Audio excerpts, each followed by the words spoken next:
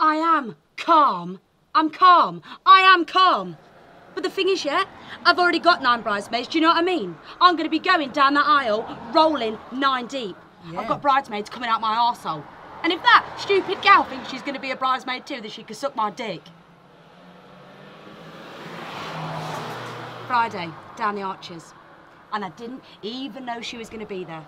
And it's a shame, really, because we were rubbing along together quite nicely till this happened.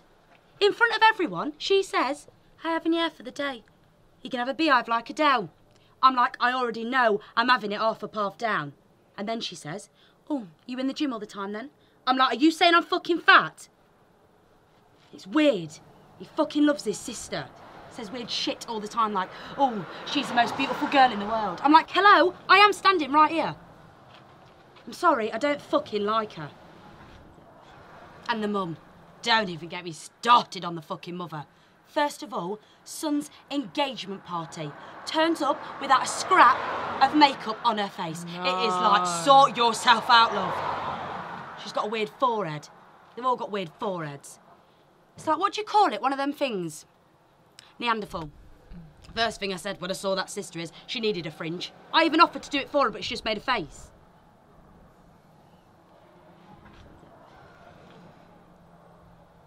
Facebook. Every photo, they're hugging each other.